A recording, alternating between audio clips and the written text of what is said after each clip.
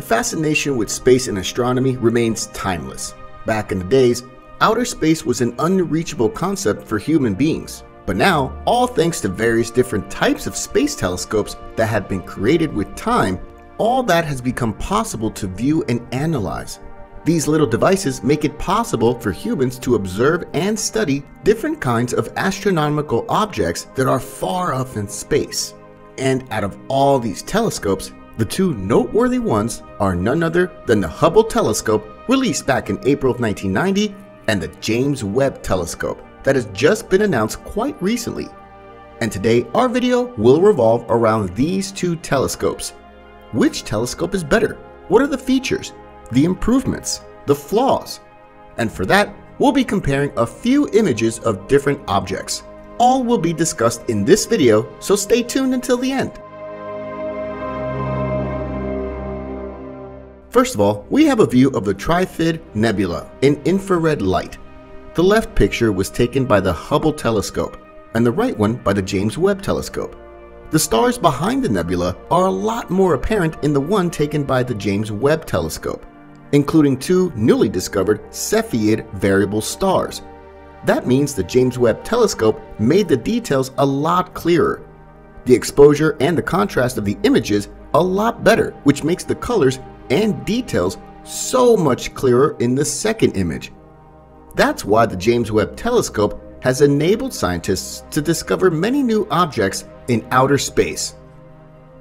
Next, we have a comparison of the galaxy group Cosmos GR30, which also becomes a lot clearer with the James Webb Telescope, measuring more than 300,000 light years across.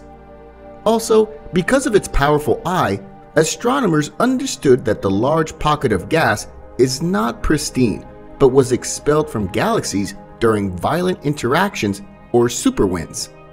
That's because the pixel density and the depth of the image got a lot better with the James Webb Space Telescope. That also made the detailing of images so much better, enabling scientists to make new discoveries. Now we have two images of NGC 4303, a spiral galaxy that has a bar of stars and gas at its center, located almost 55 million light years away from planet Earth in the constellation Virgo. The picture on the left was taken by the Hubble Telescope. In the image, the golden glows show clouds of ionized hydrogen, oxygen, and sulfur gas, which marks the presence of newly born stars. And the regions in blue in the background show the distribution of many young stars. On the right side is an image taken by the James Webb Telescope, which revealed cold cloud of molecular gas, stellar nurseries where new stars are born. Together, astronomers can use the two pictures to examine the region of star formation to understand what triggers or boosts star formation, or what stops the birth of new suns. Well, even in this case, the right picture shows more detail and has a higher pixel density. But let's be honest, both pictures together meant a great deal for scientists. Next up, let's compare two views of the galactic center. Again, the picture on the left was taken previously by the Hubble Telescope, and the picture on the right by the James Webb Telescope. We can see that the sharpness and contrast of the picture on the right is a lot higher, due to which the rings can be seen in a higher resolution, unlike the left picture taken by the Hubble Telescope. Now, let's compare two images of the central regions of the Milky Way, captured at different wavelengths, left one by the Hubble Telescope and right by the James Webb Telescope. The image taken by the Hubble Telescope captured more color, but the one taken by the James Webb Telescope captured more features. The area that shows up as dark dust in this image looks a lot brighter in the previous image. However, we can't directly compare these two images, considering the significance of color is different for both of the images. Next up, we have these two images of the region around Messier 78. Right one taken from the James Webb Telescope and left one by the Hubble Telescope.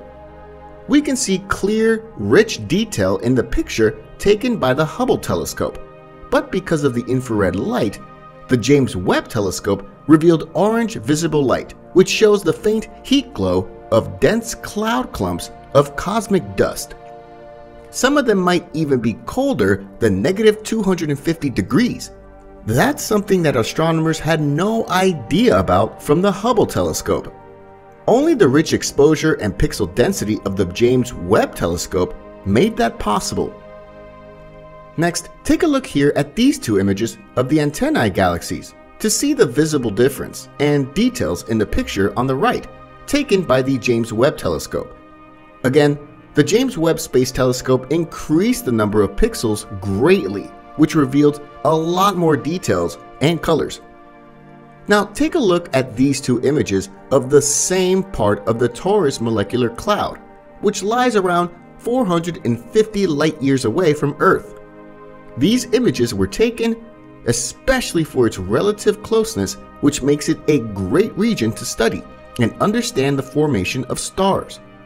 The image shows how clouds of cosmic dust appears dark and obscuring when observed with the Hubble telescope, but they're seen to glow when observed with an infrared telescope such as the James Webb Telescope, thus revealing richer details. These two pictures are of the Carina Nebula, a region of massive star formation in the southern skies. The picture on the right is taken in infrared light by the James Webb Telescope. When viewed under infrared light, the picture is a lot sharper, and numerous new features can be seen in high detail, unlike the picture on the right taken by the Hubble Telescope. Now, we have a comparison of two images of the Helix Nebula.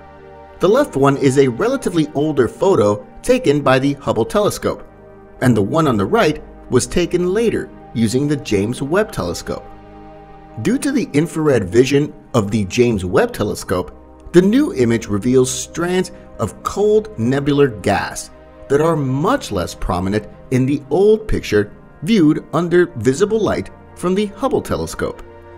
Also, it's clear that the contrast and exposure is highly improved when the same region is viewed by the James Webb Telescope.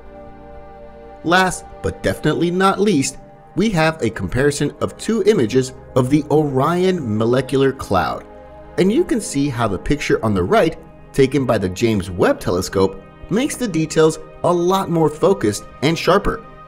On the other hand, the picture on the left, taken by the Hubble Telescope, is rather blurry and doesn't properly make the features clear.